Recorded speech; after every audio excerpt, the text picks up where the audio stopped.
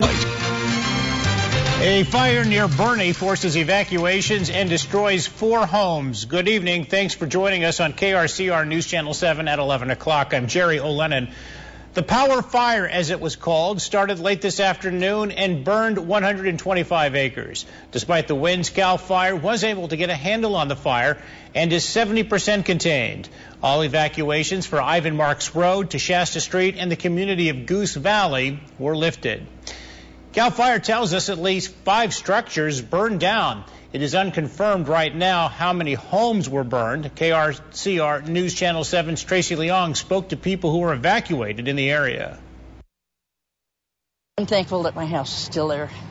A lot of our neighbors lost their houses. Mary Marks says she's lucky her home didn't burn down. Got what I could out. When the fire broke out, Marks and her neighbors acted quickly, gathering their animals and personal belongings.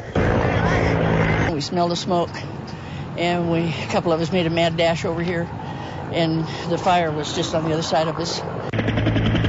Crews attacked the power fire in the air and on the ground, working hard to control the fast-moving blaze. And with all the fires burning in the North State, one of the biggest challenges has been pooling resources. Fatigue becomes a big problem.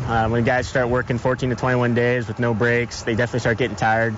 You know, anytime you can limit the amount they're driving on the road and driving on the highways, it's the best. So we try and get them home for rest cycles as soon as we can. And for folks who live near the fires, they say it's the price you pay for living in the country. This is my home. I've lived out here for 40 years, and it's my home.